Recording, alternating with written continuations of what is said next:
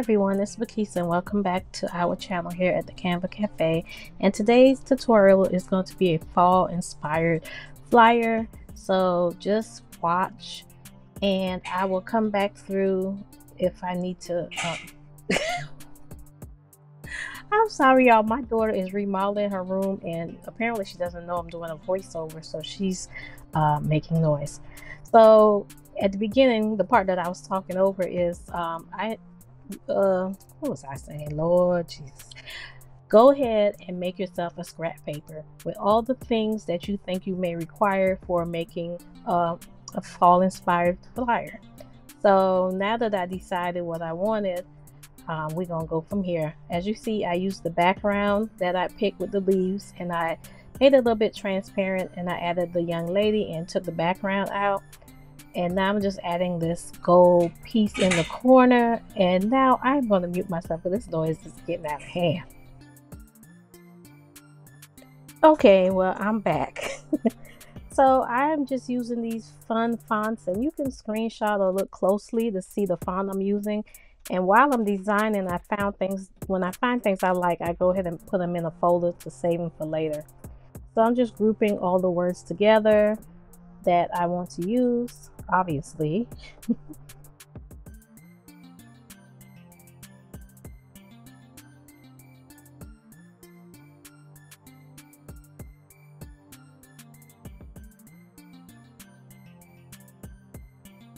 And now I want to add some dimension to the words, so I'm just going to put the little gold background so I can see, and I'm just going to add shadows so that the letters look a little bit more dimensional. And I'm just using that gold, like I said, just so I can see what I'm doing, because of course I wouldn't be able to see it on the black background, and then I just move it back.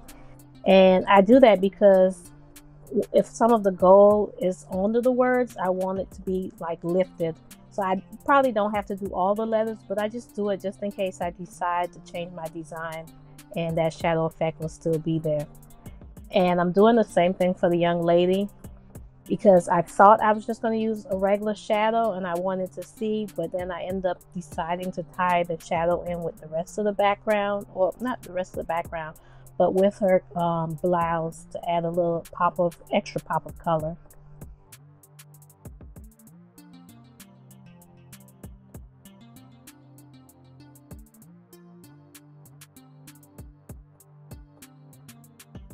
And I also wanted the word "in" to tie in with the rest of the color, so I'm going to use the dropper tool and hover over her blouse so that it's the same color as her shirt. And the more keywords you know in Canva to find elements, the easier it is to design with. And if you haven't seen my last video, I did post a few, I believe it was 47 elements inside of Canva that you can use for glam designs. So if you haven't seen that video, it's the one right before this one.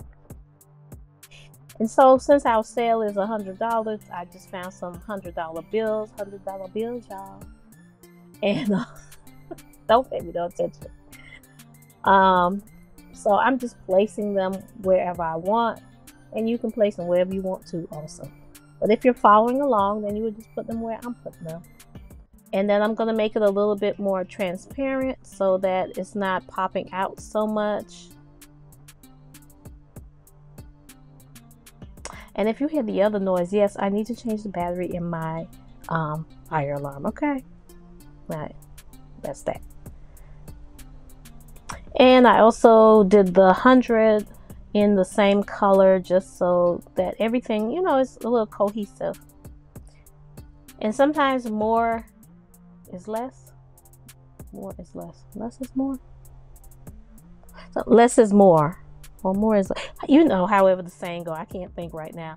So with the money, I did just put like little corners of it just so it can peek through. And also because this is a fall inspired flyer, I did put that pumpkin back there, and it happens to be black and gold. And this rip edge is from my last tutorial, like I said, with all the elements.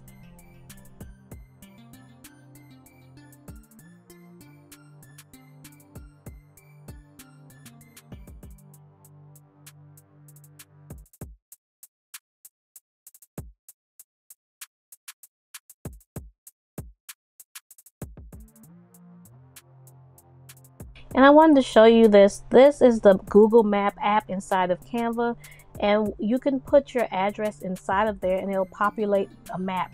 Now you can't use it for a flyer, of course, or Instagram post, of course, for it to be interactive, but you could include it inside of your emails that you send out whenever you send out your email blast, and people can click it to find your location. But even though it can't be interactive on the Instagram post, it still, as you can see, will show the location, so people can still look and get a glimpse of where you're located. So you can use it in that sense on your post. But like I said, if you want people to click it, you have to use it within something that is clickable, like maybe your email campaigns or something like that.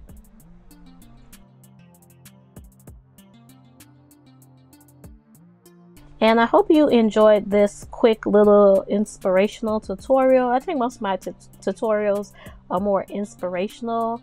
And at the end of this flyer, this completed flyer, I'm going to show you some more inspiration. I keep using the word inspiration. I can't think of nothing else. But some other creative things to do. And right there, I just keep playing with the words because I didn't know what color I wanted. And I added this little flare to make the fall word look more blingy since it's gold. Don't mind those other two gold things on there at the bottom. I just was doing some other things while I was recording.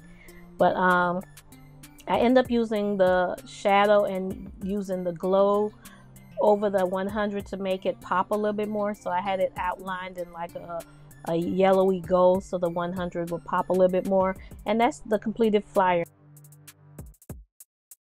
And here I'm just showing you different color versions of it depending on your branding. And it's still another way of taking one flyer and make it into several others. You can change the colors with the season and what have you. And I'm just going to show you some other background inspirations or suggestions. Please follow me on my other Instagram pages, the Canva Cafe and Tresses Leche, for a lot more Canva tutorials and flyer inspiration. So let me know which one you like. Also, don't forget to let me know in the comment section other tutorials that you're interested in or any information about Canva that you would like answered. I'm trying to keep the videos coming between me and my mom's schedule, and not my mother, but me being a mom, my schedule. I'm really trying to get these videos out because a lot of people always say, hey, I'm not that creative, but neither am I. Thanks for watching. See you next time. Bye.